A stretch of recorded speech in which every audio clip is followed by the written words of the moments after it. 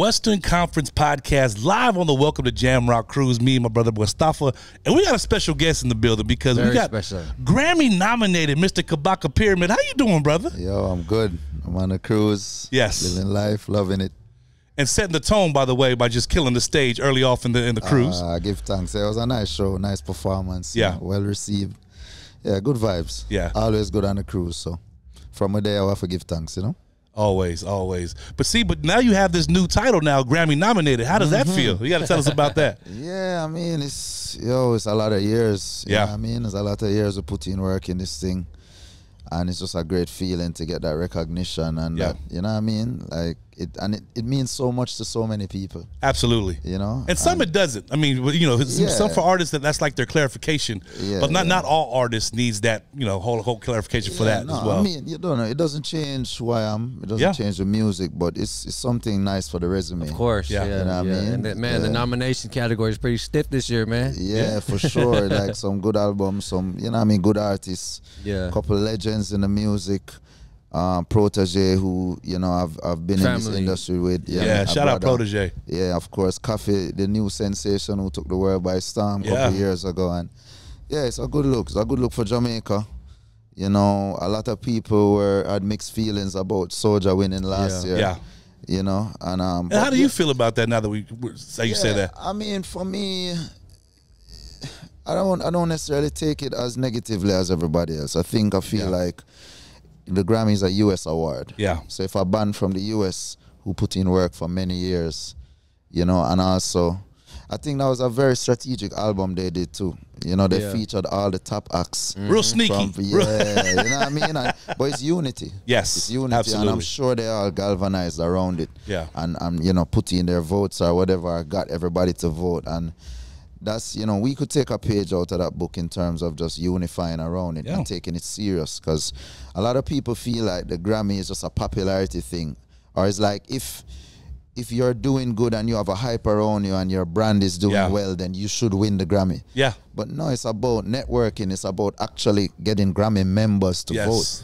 You know what I mean? So and it's not the public vote, like you said. It's Grammy members. Public vote, exactly. So, you know, people in the industry. So, you know, the ones that have to take it serious and do actual lobbying, you know, attend the Grammys and make people see the presence so that they can know that we take it seriously, you know? So, yeah. And how do you feel about, like, linking with, I mean, obviously we know some collabs that you're doing already, but as far as in that field, that like Revolution and such. Yeah. Because you went on tour, right, with them? Yeah. That was a great experience. You know, I got to see touring in the U.S. on a different level. Yeah, man. You know, they do it big. I've never toured like that before. And Kes Namdi, I think, Kes Namdi was on the tour too. So it was like festivals every night. Yeah. And then they're bringing their own production on the road and setting up their own sound system and everything, stage from lighting, truss. You know, I remember J-Boog went on tour with them, I think in 2015, and I really wasn't too familiar with them at the time. So I was wondering, like, why? Because he, you know, he could do his own tour. So I was like, why do you want to go on the road with them? He said, bro, they got a whole different market, you know, that we can tap into that they don't know about us either. You know, so was that the strategy for you to go on tour with them to kind of open you up to new eyes? Yeah, man, definitely. That's always the thing, right? Yeah, and I felt like it ended up having the effect of me evolving as a performer. Yeah. You know, because you're performing, like 98% of the crowd not familiar with me. Yes. You know, so it's like you have to introduce your songs, you have to tell your story, you have to entertain people who don't know. It's not like you have hits that they just roll off the song and everybody is like, you're the new artist. The crowd engaged. So, and I think what's cool is that you come from Jamaica and you guys have a whole different audience, like, not only audience but like sound, degree of performing. It's a different type of performance in a sense. You know, I love Revolution show. You know, it's well put together and Eric is a great singer. And it's well constructed and everything. The lighting, the sound is incredible. It's all in sync. Yeah, for sure. Oh, my show is a more freestyle kind of vibe. It's an energy thing, mixing, jumping up and down, that kind of thing, you know. But you know, everybody I tour with Damian, and his show is a bit more structured than mine. So I learned to put in elements of certain, you know, structure from his tour. Yeah. You know, I toured with Anthony B in Europe. And his thing was all about fitness and energy and arrangement of songs. So I learned that You know what I mean? All the jumping and stuff I do, I learned that from Anthony B. You know what I mean? Yeah. So it's just different things. And then Revolution now, when I toured with them, I started to think about how I'm writing my songs. Yeah. You know, it's not the structure of everything. Yeah. The melodies, the arrangement of actual songwriting, and then band arrangement too. Yeah. You know, it's very important because for me, I can't, you know, my music, I can't really depend on just the Jamaican diaspora alone. I have to sing for everybody. Yeah. You know, because I'm not singing the type of stuff that the typical Jamaican listener nowadays, like younger, my age and below, is interested in. Yeah. You know what I mean? So my music is more universal. So I have to find ways that I can make my music even more appealing to the person who doesn't really know so much about Jamaican culture or whatever. You know? So speaking of which, you got the new album, The Call-In, which is the Grammy nominated album. Yes, sir. Which is dope, by the way. Give thanks. And, give thanks. Yeah, man. And it's produced by none other than Gangzilla. Yeah, every song. Marley. Every song. You know. So how's that working with him, man? I mean, I know you guys are close, you know, brethren already. Well, there got to be one song that you like. Yeah, I don't know if I want this one, Gang. Or do you just kind of got to take it and be like, oh, I got to do it?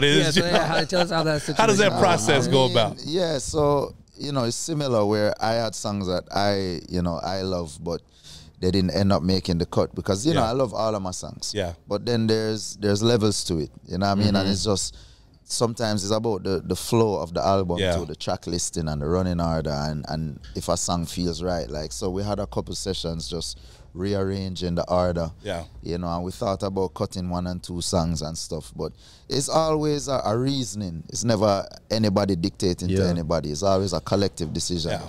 I seen a video you had posted. It was, I think maybe it was like a birthday video, but it was a lot of you guys in the studio. Yeah, and man, it looked like some good vibes and energy. Always. In there, you know? That's like every night. Yeah, you know what I mean? Basically. You know, and where was that mostly done in Jamaica? No, it's in Miami. Okay, Damian studio down in Miami. So, you know, it's just with sometime like on Contraband, I did a couple recordings at Tough Gang. Yeah.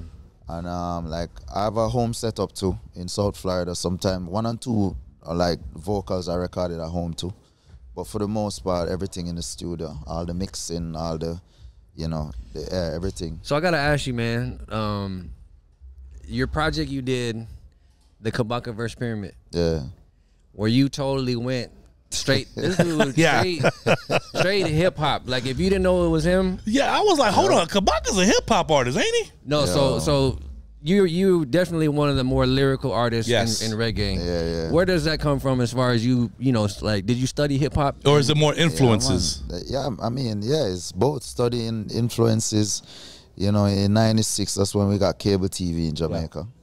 And we started watching BT, MTV, and it's just hip hop. You know, hip hop was a big thing. And obviously you had like Beanie Man and some artists who would cross over too, and that was a big thing for we, like when Elephant Man them cross over. But you know, just generally speaking, I just gravitated towards hip hop and the lyricists. Yeah. So I was a big Wu-Tang fan. Still am. Oh yeah, you know man, I mean? Big, huge. Yeah, and like Black Thought, Big Pun, Cannabis. Yeah. Nas. Oh, Kabaka going back. He going in. Yeah, man. Like Busta Rhymes, the real lyricists. I used to love just the man them. I wasn't so big on like the hit songs or the the catchy chorus. It's all about the lines, like the you know what I mean, the bars, the punchlines. That was it for me. So, and that's kind of, starting out as an artist, I didn't really know like how to use my voice. So the singing thing was difficult for me. So it was easier to just try and rap. Yeah. You know what I mean? So if you listen to my early music from like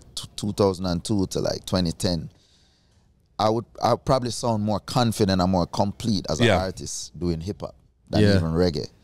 You know, and it's not until 2010, 2011 I started coming into my own. I started really knowing how I'm going to use my voice to be a reggae artist, because being in Jamaica, reggae is the avenue. There's no hip hop avenues. Yeah.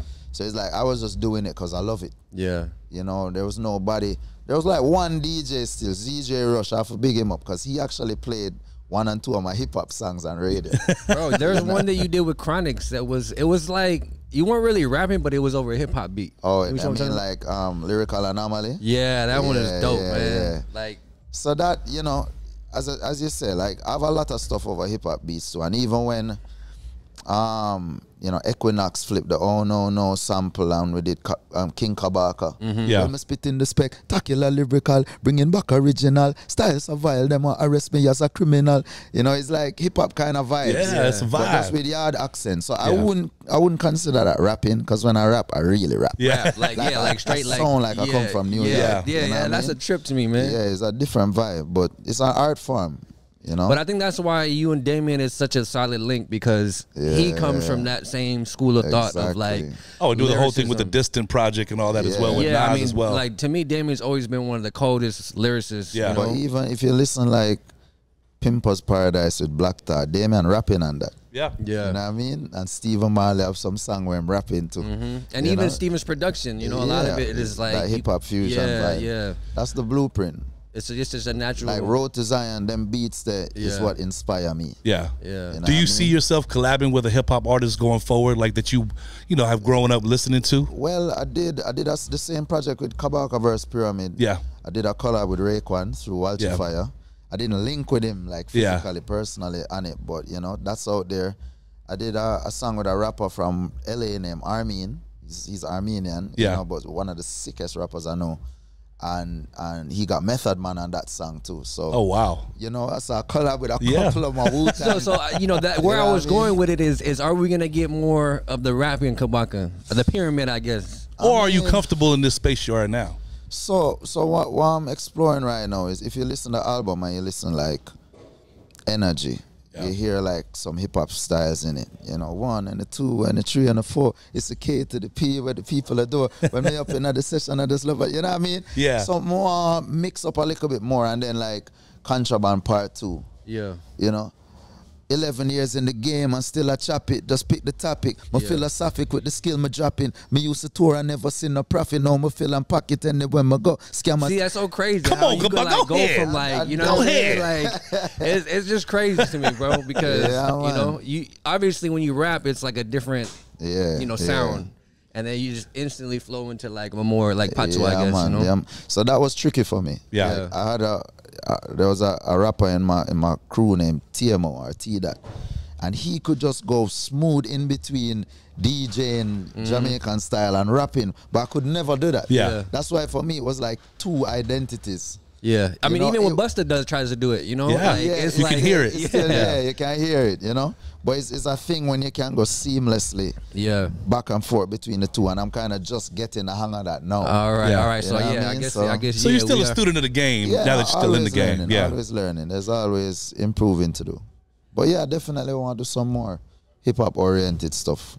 And we also see that you collab with a few Polynesian artists with Common Kings, Analea Brown. Tell us how that came about. So, we heard the Common Kings. Oh man, we heard the Common Kings one. Sheesh. Yeah, man. So them link up through Young Poe. Do some work with Young Poe. Gang Farmer Keezy, co-producer, and you know, I booked them up when I did Reggae Rise up in Maryland. Yeah. And we got to, you know, run out on the stage with them. So that was a vibe. Still waiting on the album to come out. Oh man. You know, you're looking forward to it. Analea Brown was really nice working with her. She reached out with a track that she wanted me and I drop a verse on it. We shot the video.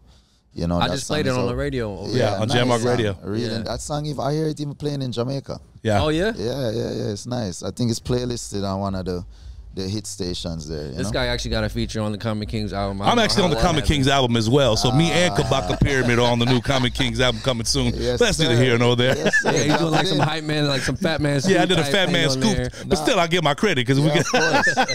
Well, that's why I like working with these artists based in the US and Polynesia and stuff. Like everything is done properly and the business part is cool. You know what I mean? Yeah. I like that and yeah, it's good to do things the right way. Yeah, and I think the crossover, because the Polynesian community has been a huge fan of reggae going forward. So and with the artists that we have now with J Bug, Common Kings, Analea Brown, they're starting to cross promote and try to get tracks with you guys. Definitely. And it's just sounding so beautiful. Yeah, for sure. Because the Polynesian artists, they have the sound. Yeah. More than the white reggae bands. You know what I mean? Yeah. No knock to any of them.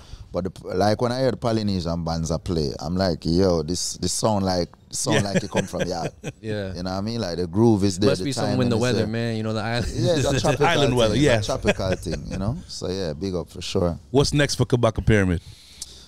So we just shot the video for Faded Away with Buju on the album. So we're still pushing the album. Yeah. You know, the Grammy's coming up. Right around February. the corner, man. What's it, like a month out? Yeah, 2 months. Yeah. So we're looking forward to that. Now we gotta talk about the song with our little bro Jamiri, man. Come on, Jamir Morgan. With 2 of them. Yes. You know, we did Energy and Grateful. You know, doing really well. Even doing it on tour, like doing Grateful on tour has been crazy. Yeah. Like the people know the song already, and it just feels like an epic song. Yeah, man, that's a big song. Good vibe. And so even like the concept of that, because when you first hear it, that's not how it. And then when the beat switch, yeah. Yo, it was challenging. So Damian right produced into that? Yeah, my gang produced every song. Wow. So you know what I mean? That I was there when he was like arranging up the sample, and I was like, yo, you know, I'm playing all of these cuts of the sample with like major chords, and then he played this one cut on the MPC, and I was like, yo, that one's so mad. And it was like a minor chord, and it kind of had this dark vibe. I was like, yo, just put that at the end of the chorus. Nice. And like him flip it and put that at the end of the chorus, and he was like, why we don't just continue with this vibe for the verse? And then those minor chords became that kind of dark vibe in the verses. You know what I mean? And so I took a while to actually write that. You know, I took that home and just zoned in my own zone, like, and just went off lyrically. You know, and it was actually one long verse, because that's how it was originally arranged. But then it was like, yo, this too lyrical. Yeah. It's too much for him. It's too much for him, yeah. You know, like lyricists would love it, but, you know, I actually love the original version because it was like the rhymes just went up and up and up to the. I like that. I like it when it doesn't have to be a 16 or you know what I'm saying, like exactly. Because back all the hip hop artists you talking about, sometimes they would just go, just go up and just go with it. Yeah, like Kappa on a verse in Winter Wars was like probably 50 bars or just some random number. You know what I mean? It's like, But you know what? We was going to tell you before we get up out of here. Now that you are Grammy nominated, the plus side to that is that the price went up. So now, I was talking to your manager earlier. I said, the price done went up. So with that said, man, we appreciate your time, Kabaka Pyramid. And when we do air this, we want to say it's going to be the winning Grammy nominated artist, Grammy winning artist, Kabaka Pyramid, man. Thanks, man. Man. Thank you, Kabaka, man. Thank you, man. Kabaka Pyramid. Welcome to Jamrock Cruise. Your boy Big Body Cisco Mustafa, Western Conference Podcast. Yeah, man.